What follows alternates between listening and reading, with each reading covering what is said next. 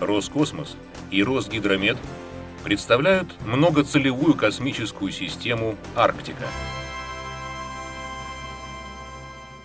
Сегодня главную работу по наблюдению за погодой выполняет группировка геостационарных гидрометеорологических спутников. Их орбита на высоте 36 тысяч километров. Зона качественного мониторинга возможна при зенитных углах наблюдения не более 70 градусов. Это значит, что зона полноценного наблюдения за погодой для России с использованием геостационарных спутников ограничится 60 градусом северной широты, то есть средней полосой России. Группировка геостационарных метеорологических спутников обеспечивает круглосуточное наблюдение за погодой Земли на всех широтах. Каждая из стран имеет свои геостационарные аппараты в точках, представляющих для них интерес наблюдения за погодой.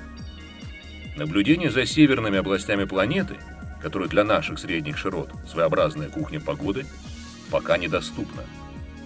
Существующие низкоорбитальные спутники обеспечивают наблюдение, но в узкой полосе обзора и нерегулярно. Решить проблемы мониторинга высоких широт позволит космическая система Арктика.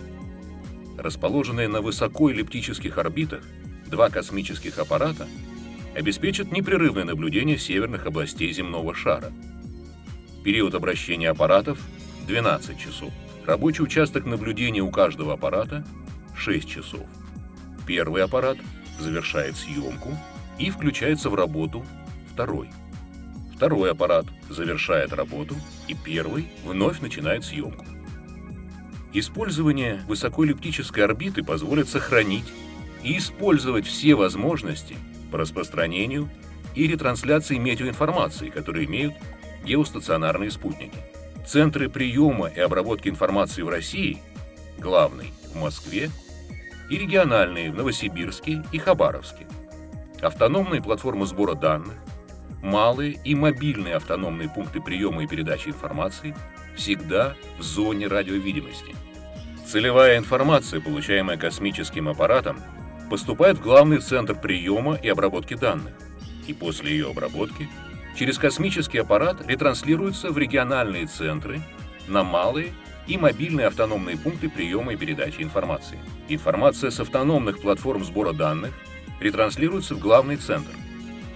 После обработки она ретранслируется в региональные центры на малые и мобильные автономные пункты приема и передачи информации. Обеспечивается ретрансляция сигналов и с аварийных буев Коспас-Сарсат. Кроме функций ретрансляции информации, система обеспечивает и телекоммуникацию подразделений и потребителей Росгидромета.